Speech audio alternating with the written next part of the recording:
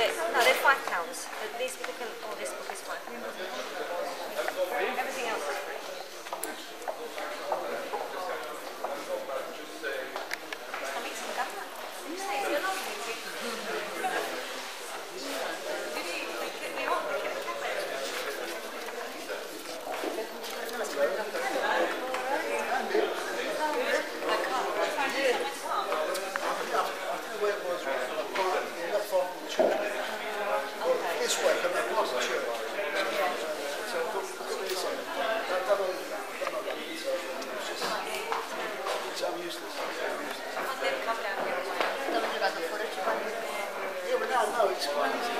Sorry, I'll give you that back.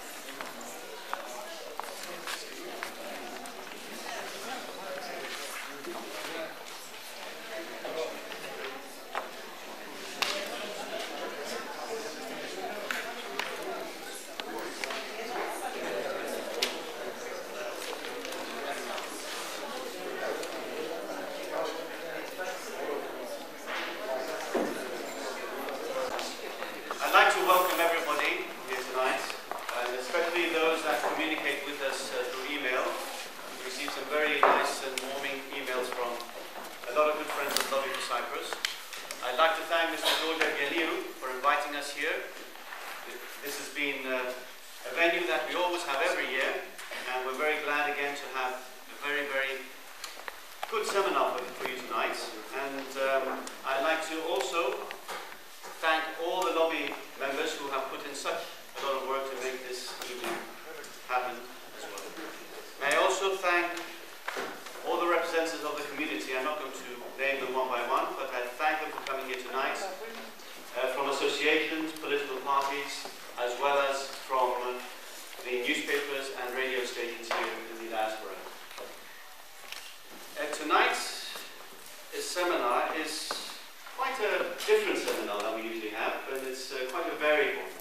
Usually we have one specific topic, but on this occasion we've got three separate topics.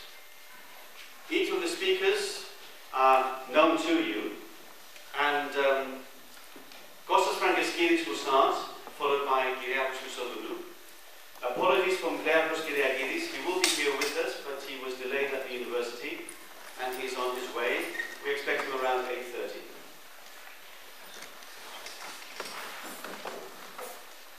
The speakers tonight, first, Costas Frangeskides. I think you all know him. He's a lawyer, a partner of the law firm Pullman, Fenwick and Whelan. He's also deputy coordinator of Republic of Cyprus and has acted on cases for displaced Greek Cypriots and property owners.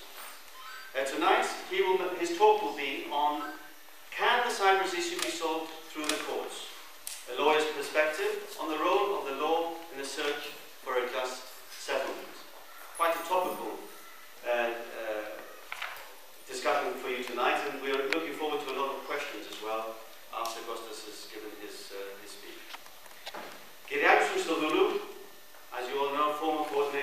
Cyprus, one of the first members of Bloc for Cyprus team that set up the 3 Rs, as you well know. And Kyriacos has held all the posts in Bloc for Cyprus, and one of the most passionate Greek Cypriots that I know, not only here in the diaspora but also in Cyprus. His talk today will be on the Cyprus issue, a refugee's perspective. Dr. Klearchos Kyriacides is a non-practicing solicitor and a senior lecturer at the University of Hertfordshire School of Law. And tonight he'll be the keynote speaker of the seminar. His topic is the Turkish invasion and occupation of Cyprus, a case study in unethical behaviour. Now before we start, would you please turn off all your mobile phones? Or put them on silent, please, or quiet.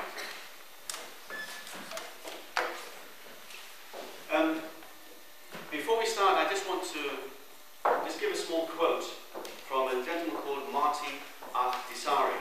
I'm not sure if any of you know him.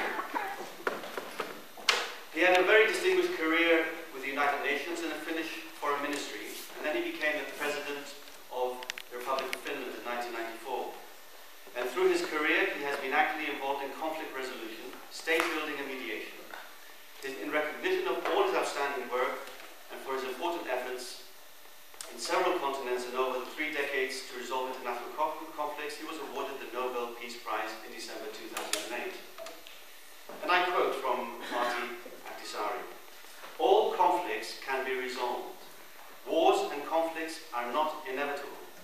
They are caused by human beings. There are always interests that are furthered by war. Therefore, those who have power and influence can also stop them. Peace